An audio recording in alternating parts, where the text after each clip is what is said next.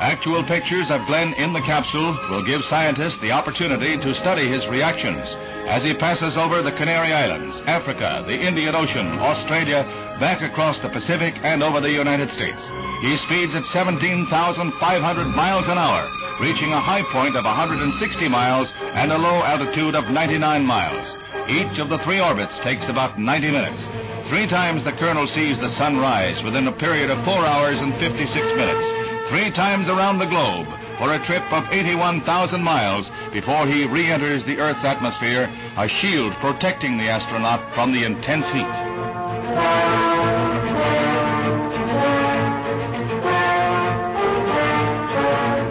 The carrier Randolph is the command ship in the pickup area, but Glenn, instructed not to jettison his retrol rockets, lands short of the carrier.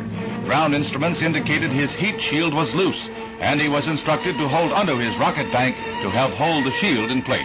Right at hand, however, is the destroyer Noah, and she speeds to the capsule to take the vehicle and pilot aboard.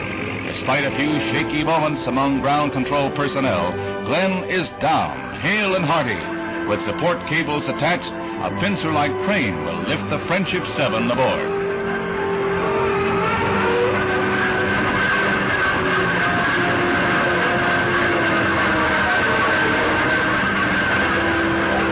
End of a saga. The now famous Friendship 7 is safely lashed to the deck of the destroyer, and the crew prepares to help Glenn from the capsule.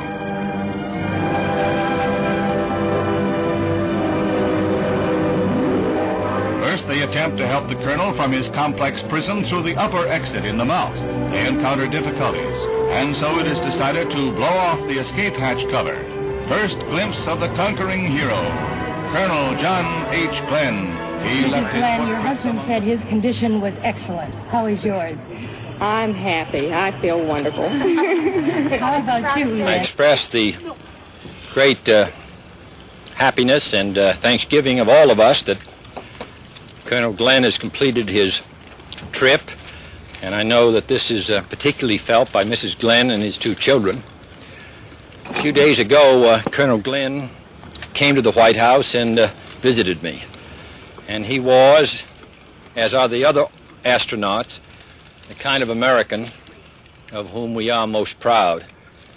Some years ago, as a Marine pilot, he raced the sun across this country and lost. And today, he won. I also want to say a word for all those who participated with Colonel Glenn at Canaveral. They faced many disappointments and delays. The burdens upon them were great, but they kept their heads and they made a judgment, and I think their judgment's been vindicated. We have a long way to go in the space race. We started late, but this is the new ocean, and I believe the United States must sail on it and be in a position second to none. Some months ago, I said that I hoped that every American would serve his country. Today, Colonel Glenn served his, and we all express our thanks to him.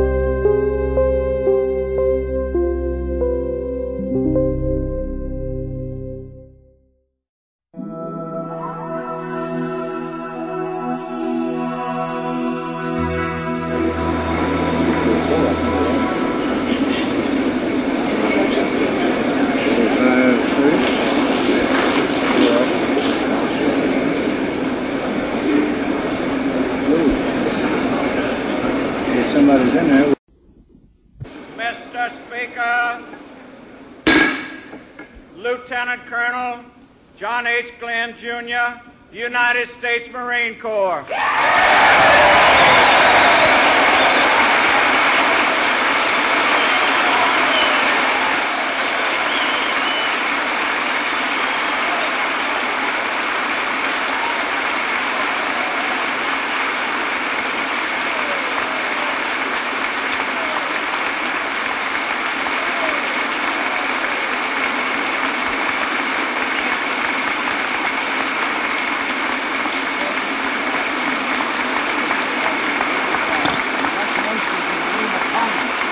Mr. Speaker, Mr. President, members of the Congress,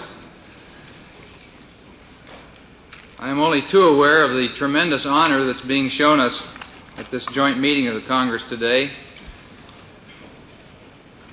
When I think of past meetings that involved heads of state and equally notable persons, I can only say that I am most humble to know that you consider our efforts to even be in the same class.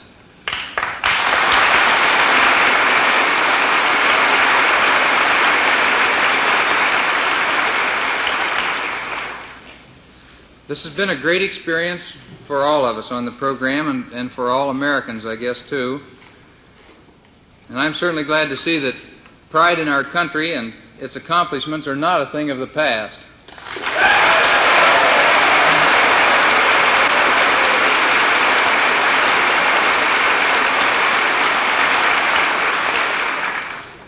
I know I still get a real hard-to-define feeling down inside when the flag goes by, and I know all of you do, too.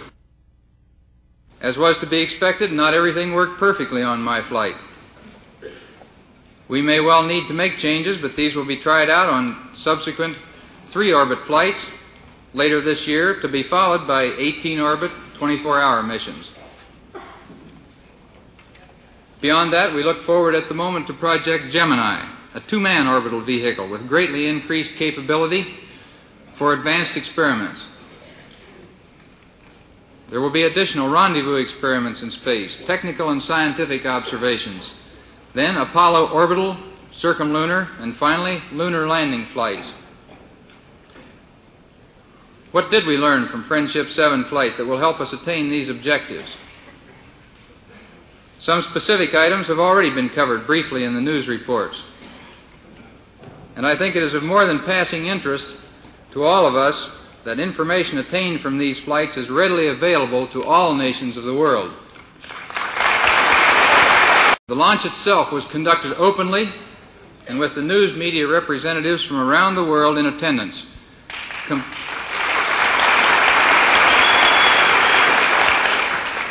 Complete information on our project is released as it is evaluated and validated. This is certainly in sharp contrast with similar programs conducted elsewhere in the world and elevates the peaceful intent of our program. Local boy makes good. Colonel John Glenn returns to New Concord, Ohio for a reception by the hometown folks, climax to the acclaim he has had from Cape Canaveral to New York. Nowhere, however, did he receive a warmer welcome than right here in Ohio, where he grew up. Upwards of 50,000 people jammed into this town, which has a population of 2,100, and the home folks have even further ambitions for their hero.